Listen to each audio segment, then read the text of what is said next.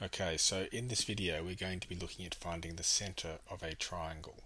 Now that turns out to be a bit more complicated than you might imagine, so we're going to start with something a little bit easier, which is the centre of the rectangle. And so that we'll develop the ideas here and then we'll transfer them back to the triangle. And so to find the centre of a rectangle, all we would need to do is to find the midpoints and to join them up. So if we were to mark on the midpoints with a ruler, say, then we could join them with lines like that, and the point where the lines intersect would be the centre of the rectangle. Now that's pretty simple and straightforward, but there's even a simpler way to do it, and that is to join the diagonals of the rectangle. So if we took a pair of corners and we joined them, and then we joined up the opposite pair as well, then the point where those diagonals cross in the middle there is the centre of the rectangle. And if we superimpose that back on the original copy, we can see that both of those methods find the same point as the centre. So although both of those are pretty simple and straightforward, let's just make a note of the techniques we've used.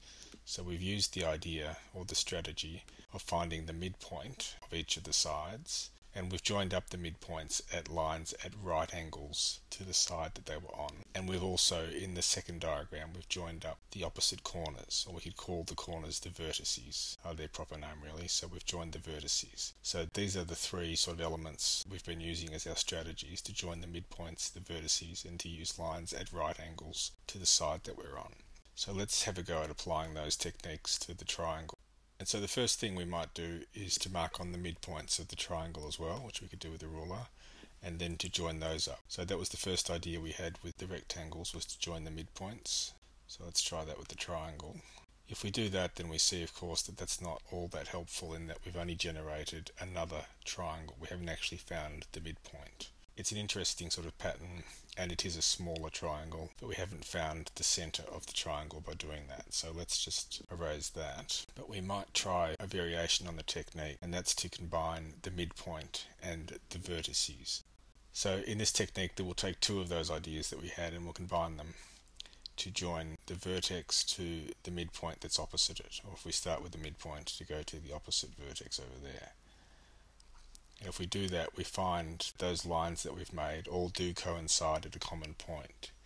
Now it turns out though that we can find other points of intersection by using other combinations of these strategies, as we'll see. So if we give ourselves a copy of this triangle and we apply some other techniques here, so this time we'll start with the midpoints again, but we'll use the idea of the right angle to the side that we're on.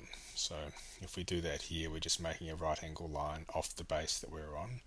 And if we do that for each of the three sides, if I was doing this with a pen and paper, I would need a protractor or a set square. But if we do that, we find another point of intersection. And so with triangles, the centre that we get depends on the technique that we've used in finding it. And there's a third way that we could find a triangle centre, which is to use the remaining pair of strategies there, which is to join the vertices with the opposite side with a right angle. So if we just join, say, this vertex with the side opposite it in such a way as to make a right angle as we get there, and we do that for each of the vertices like this, and again we'd need a protractor to do this by hand, we can see that again those lines have made a point of intersection. And again, it's a different point to the first two. And there's actually different names for these centres. So let's have a look what they're called. This little diamond that's beneath the blue is the centroid. It's formed by joining the midpoints to the opposite vertex. This one here is the circumcentre that was formed with this method, with the right angles and the midpoints. And the third triangle centre was the orthocentre, which was formed by drawing the right angle line from each vertex to the other side. So each of these techniques is in some ways quite similar, and yet they generate different triangle centres. So in the next video we'll be having a look at all three of these triangle centres and some interesting properties we can look at when you look at all three of them together.